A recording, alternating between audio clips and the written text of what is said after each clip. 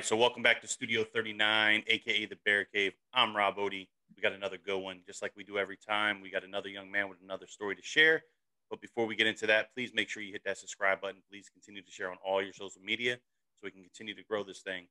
We're doing real big things. We're getting these student athletes the looks they deserve, but I know they could use more. So now that that's out the way, man, let's have some fun. Tell us who you are, where you're from. We'll have some good conversation. My name is Adam Watson. I'm a linebacker from Newburgh, Indiana. I go to Castle High School, 5'10", 200, 5'10", 200 class of what? class of 2022. The class of 22. So, did you have a football season this year? Yes, sir. How'd that go for you? For me personally, it went pretty well. It was rough though. Yeah. Uh, popped a hamstring in the preseason conditioning. Then about halfway through the season, broke my hand. Played with the club half the season, and then turned out I was playing on a torn labrum for about a year. Oh, So wow. it was rough. We made it through and had a really good season as a team and for me individually. That's cool, man. So, individually, how were you? How would you say your stats were, give or take? It was like 89 total tackles, I think 35 maybe solo, and a sack. Okay. So, a pretty solid season out of how many games? 10? Uh, 12 total. We went pretty deep in the playoffs. Okay. Cool, cool, cool, man. So, that's awesome. So, thankfully, you were fortunate enough to put some pads on, man, because, I talked to a lot of kids still, waiting for a spring season with their fingers crossed. So, it's definitely a blessing that you got to go out there and do what you enjoy doing.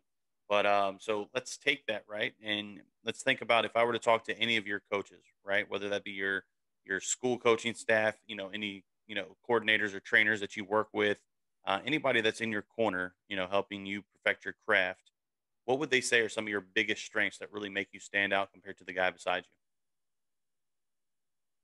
you? Uh, my biggest strengths really are my toughness, obviously, and then also my drive and pursuit and my desire to get better.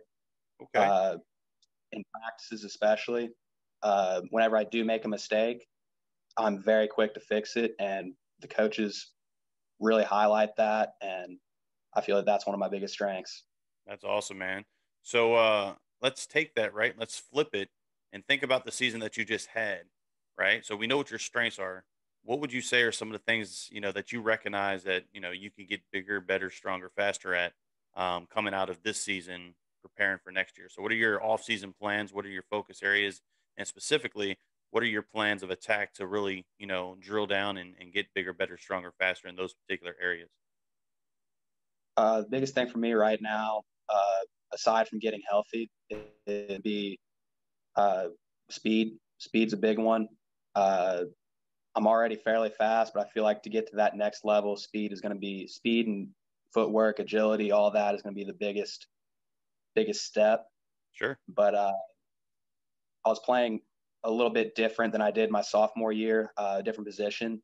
Okay. Uh, Whereas my sophomore year, I played a lot out of the box on displaced receivers. This past year and next year, I'm going to be in the box playing a lot of run. So I feel like more reps and just focusing in on keys is going to be a big one as well. Okay. So what are your plans during this off season? You plan on attending any camps, combine, showcases? Are you working with a trainer, any of that good stuff? As of right now, no, but I'm going to be in the gym doing a lot of leg work starting off because I just got shoulder surgery. So Sure. uh, then after that, I'm hoping to play baseball. But if I don't, it's going to be a lot of different stuff to stay in shape, going to the field a lot, flipping tires, dragging tires, working on speed, a lot of that stuff. Cool, man. And you said what state are you in? Indiana. Indiana. Cool, man. So not too far from you. Fist Football Academy. I know they focus on the O line, D line, but they might be somebody that you could reach out to and maybe partner up with even virtually. Just to kind of have somebody else in your corner and help perfect your craft a little bit better. Just figure out throw that out there because I know they got a big showcase out in Wisconsin coming up in February. So just an opportunity, right? But nonetheless, man, let's talk about how the classroom's treating you, or specifically how are you treating the classroom?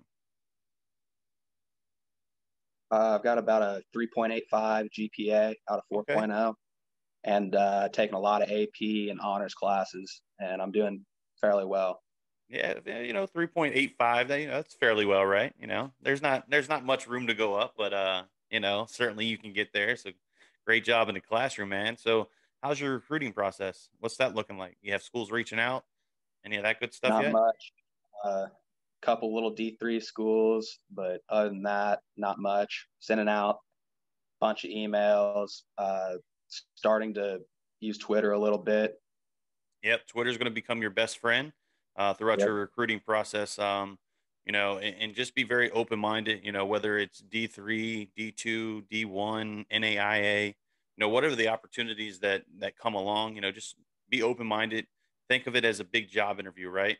So when you talk to those coaches and you have those conversations, they're conversating to learn a little bit about you, but on the flip side you're doing the same thing, right? And you want to know a little bit more about their program, because in the event that they give you an opportunity to play for them, you want to make sure that it's the right fit for you. So most definitely, be open minded, be willing to take risk, and if you get an offer to D3, don't frown upon it.